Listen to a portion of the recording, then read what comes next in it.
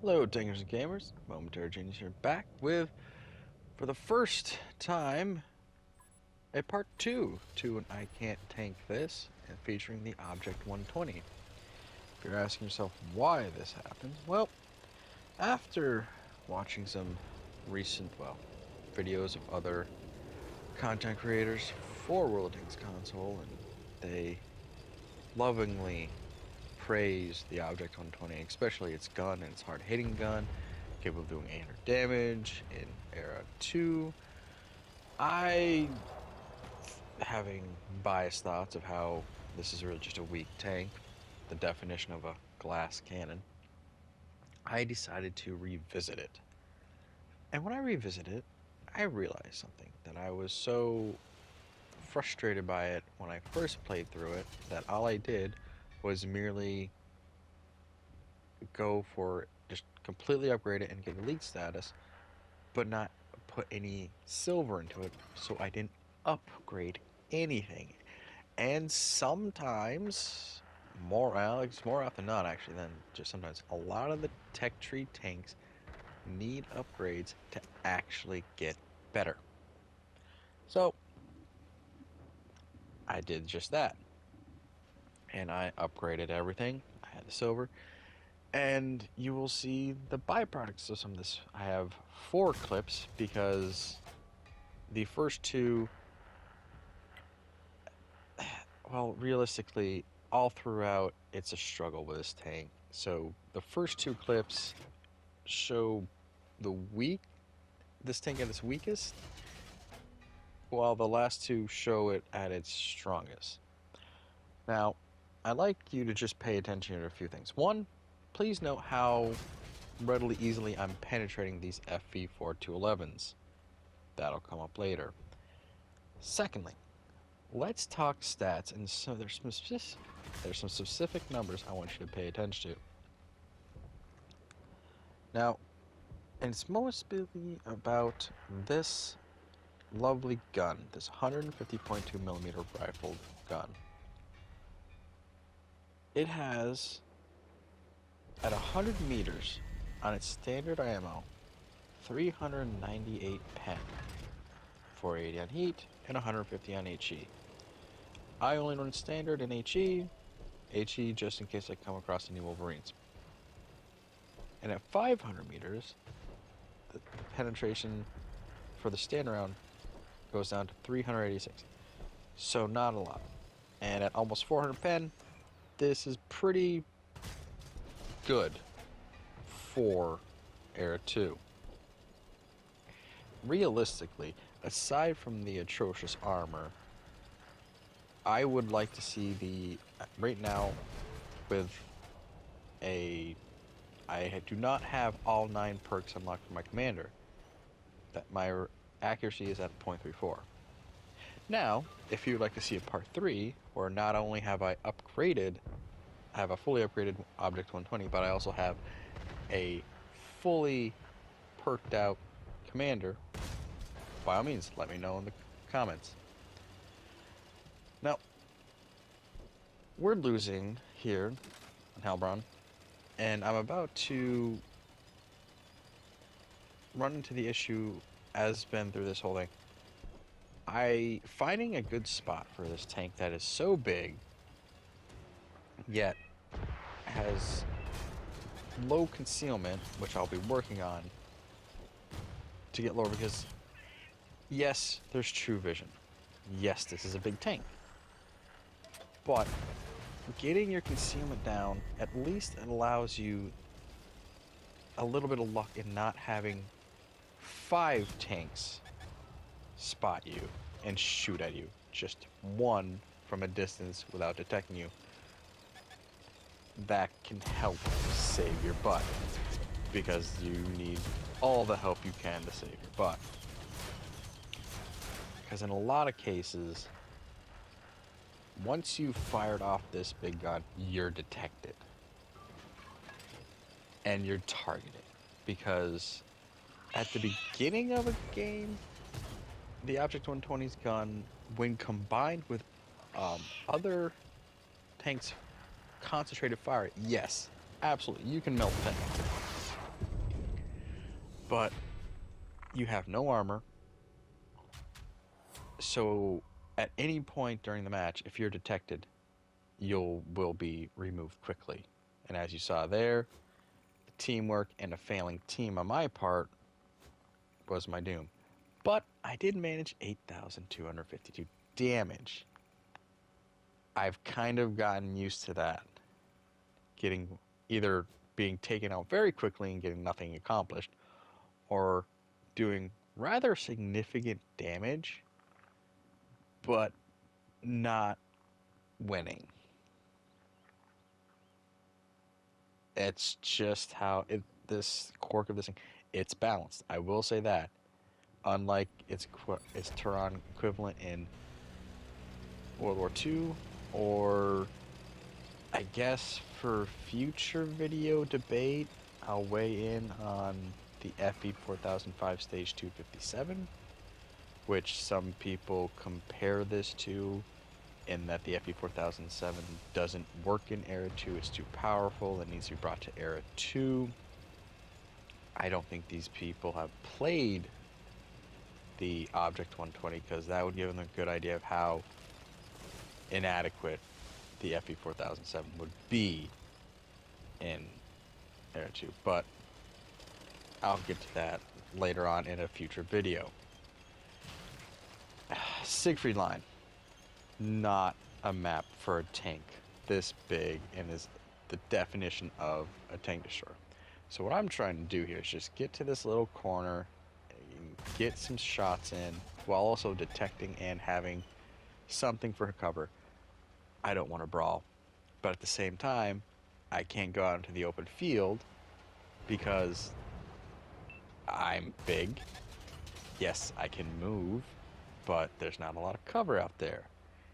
And that just translates to me being easily pinned down. Now, remember earlier how I was doing so well against FE 4000, FE 4211s? This match changes that dynamic. This match has that old little nefarious RNG not in your favor, which a lot of players eventually notice and complain about.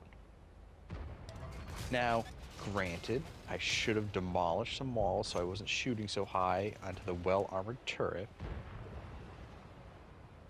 but later on in the match, you'll kind of see the FE 4211's armor and RNG chicanery really become obnoxious. I'm trying to hit to the right of the little cupola, kind of successfully do, but this is again, it's the map that doesn't really work with this tank, so I'm struggling with that. And when you're struggling like this, it's where your team is necessary. This is Object 120. When your team is good and is complementary to your type of tank, you can do really well and not get left behind and end up with 0 damage. Well, little damage, not 0. But if your team is doing too well, you can sort of find yourself outmatched by faster firing tanks and faster tanks. And now we see some more of the whole, yep, the FE 4011 armor living up to its, well, just living up to its reputation, while also realizing we have a herd practically of FE 4000, 4211. Excuse me. Wow. Can't. I hate that tank so much, it just makes my brain shut off. I'm so tired of the FE 4000. Now watch here. Okay, I wasn't quite flat shot. It was a bit angled, so maybe that's why, but I thought it was far enough back to where that wouldn't matter. Again, at that range, 398 pen. Waste my shot on that, and now I'm getting more incoming fire from another FE 4000. Now watch this. Auto lock. I shouldn't have. I bounce in the rear. I do a quick peek, And if you look just closely enough, my round just hit the bottom of that spare track part on the FE4011. Now, in a bit of a change of pace, instead of looking at the armor profile of the Object 120, I'm going to look at the FE4211 because I was really flummoxed by that. And while we have a moment, if you like this style of review and critique, by all means, like and subscribe. Now, I'm looking at the rear because I know where my round hit. And as it turns out, RNG combined with a hull of 69 millimeters, an equipment box that rates at 19 millimeters of armor, and that extra track at 30, equaling 118 millimeters of total armor thickness, I guess.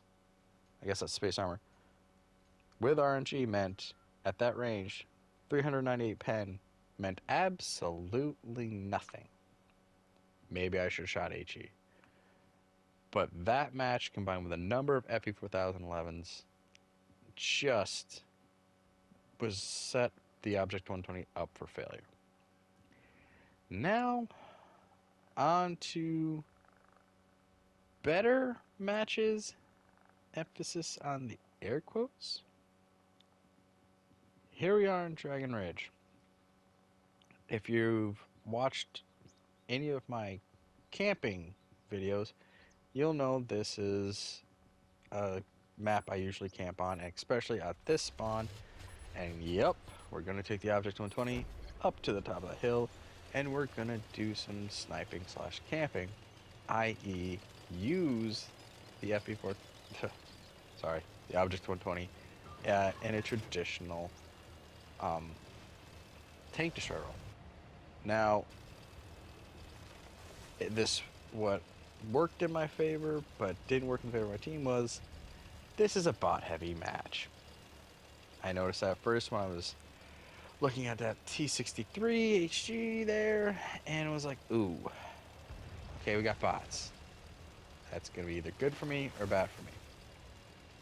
But I gotta work with what I got.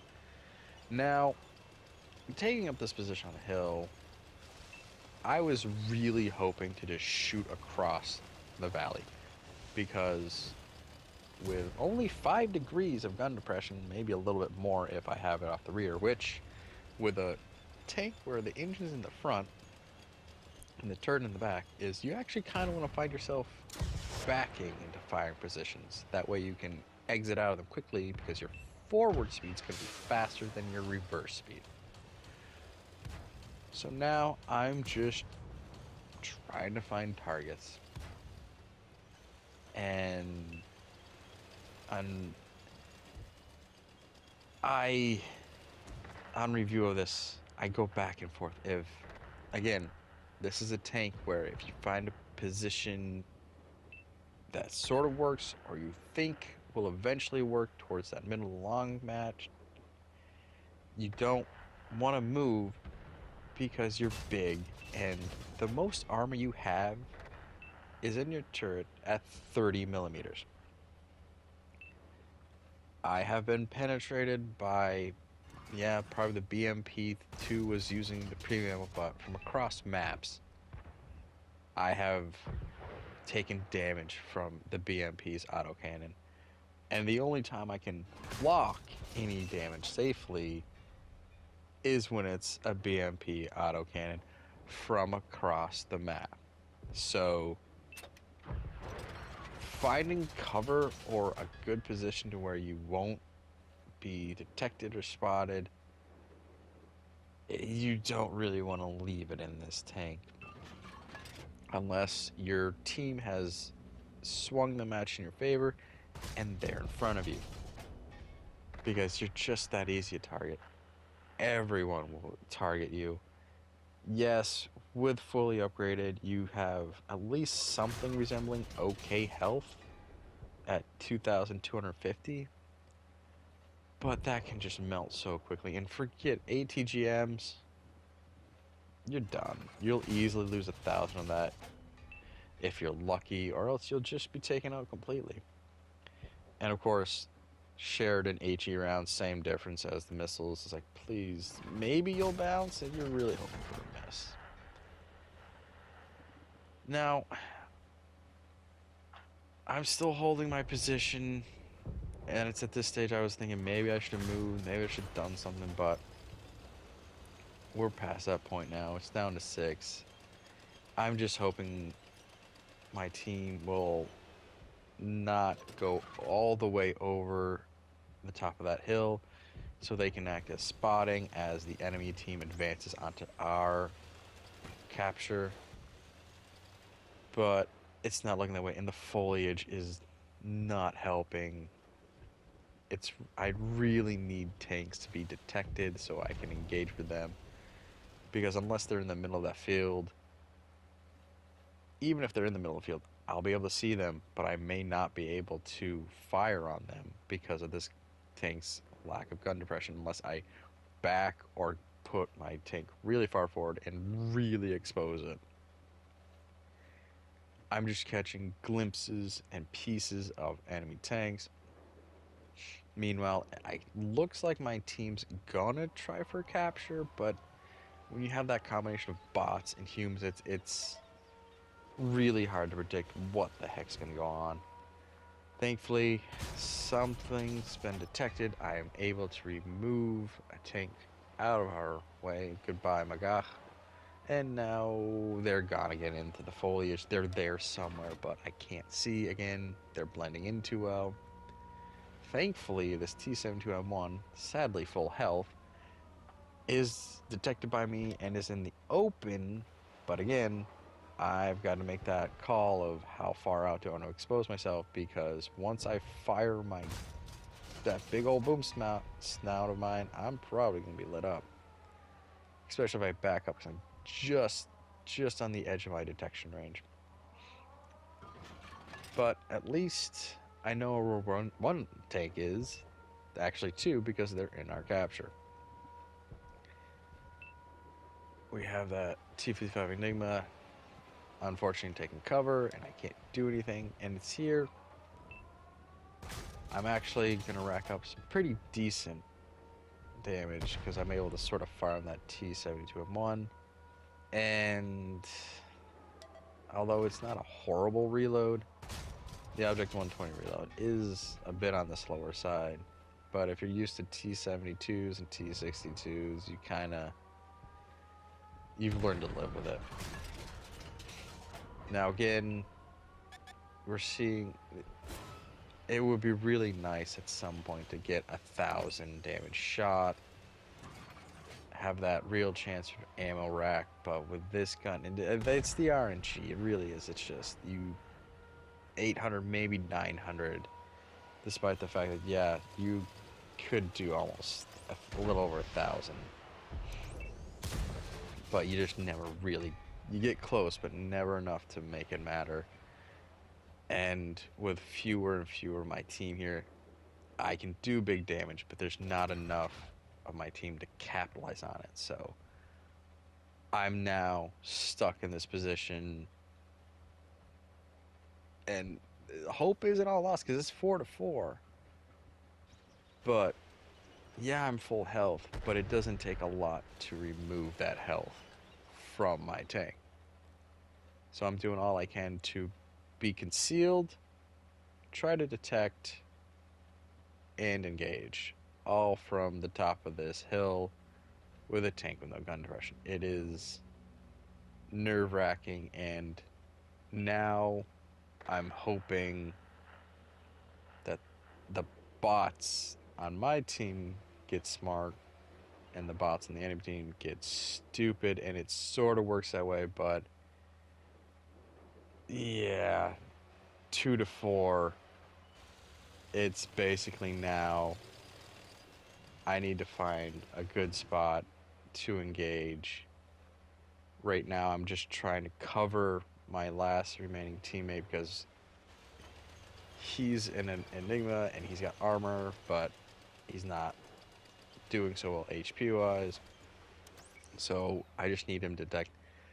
And of course, he's up in the little village where there's cover and I really can't get a good line. And again, I can't, I'm just protecting myself till the end because it's now, can I just outsmart everyone else? But I've got medium tanks, leopards. There's still a T-71. There's an M3113.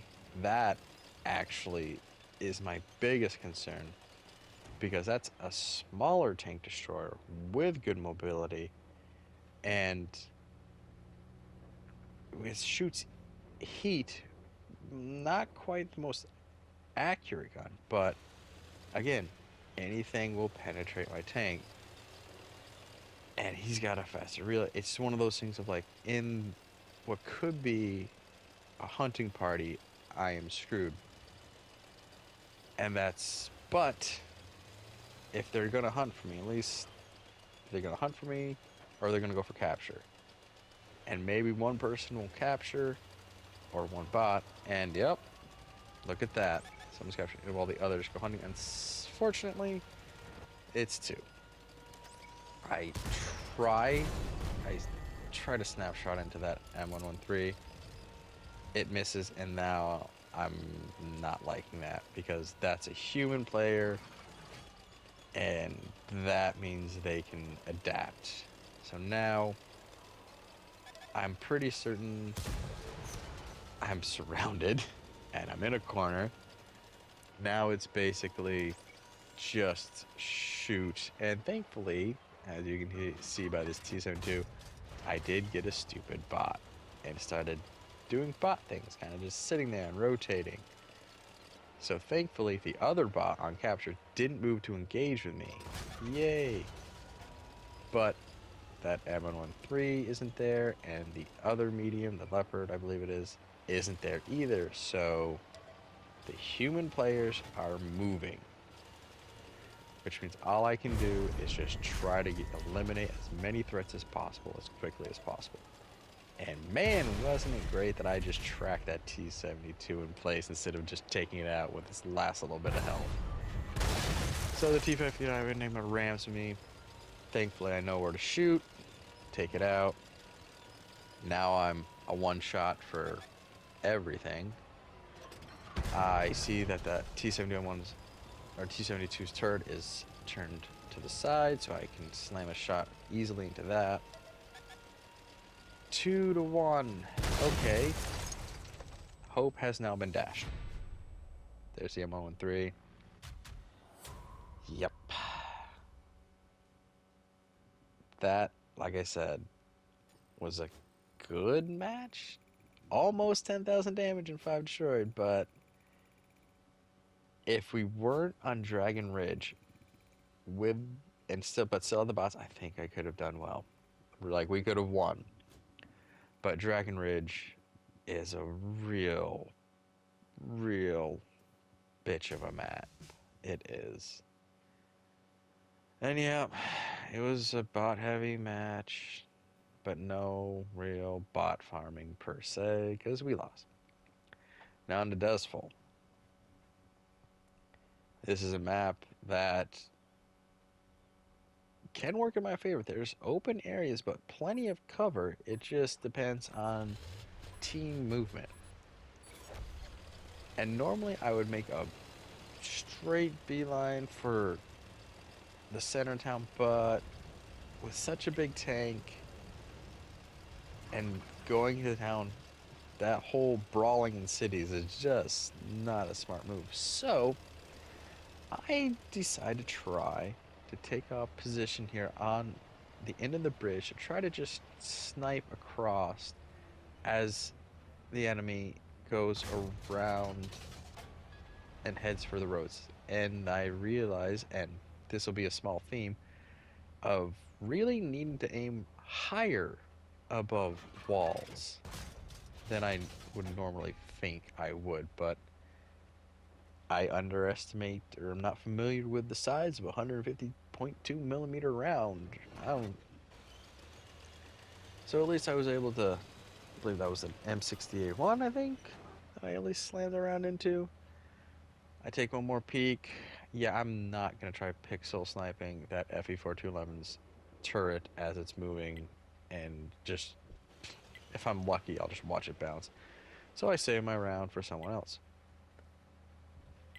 That someone else, I believe, is, yes, a enemy Object 120. I definitely want to take him out, at least for the sake of marks, because eliminating him means it's easier for me to increase the mark of excellence on my tank, which isn't that hard to do on a tank that very few people like to play anymore.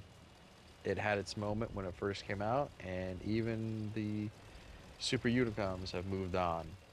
You can find their old videos on YouTube, but it's a hard tank to love. You, like I said, some people really do love it because you have that hard-hitting gun, but it doesn't work in a lot of situations. It doesn't have a lot of flexibility, and once you've been in a tank with a fast-firing boom snout, or you have any experience with missiles, you're like, yeah, this is the best tank destroyer, not the Object 120. But thankfully, I was able to detect and catch out an enemy Tyran here. Unfortunately, they didn't realize too late how no one of their comrades were in the town, and we had taken it completely. So I get my first kill, and lo and behold, I don't know how. I know I've bemoaned the armor here, but I just blocked 460 damage. The angles are right. The RNG is in your favor. It's hard to know when that is, though, with this tank. So now I am in a semi-comfortable sniping position, but it's a position you don't want to be sitting still for too long because you have a fat head at the very least. There's a WZ-122. I definitely want to do all I can to take that out because, again, that multi-weapon system is lethal to an Object 120. Those missiles hurt. And if they can track me with their cannon and slam a missile into me, I'm going to be in the garage a lot sooner than I want to be. So we see an FE4211 and other tanks moving along the road out in the open somewhat. So I try to see what I can do.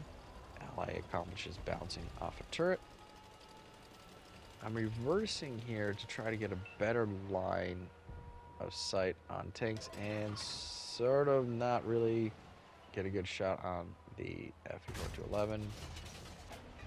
I wish I'd waited half a second so that way my shot would have landed farther to the rear where there's a little bit less armor and hope for the best there. But we have most of the enemy is now along the road, along the sea line. I still can't shoot over or through a wall even with 398 pen at point blank range, but at least I get some spotting damage and assists, so yay. Another role of a tank destroyer is also good for detecting the enemy, so boosting that view range could prove advantageous, especially when you don't want to get detected yourself.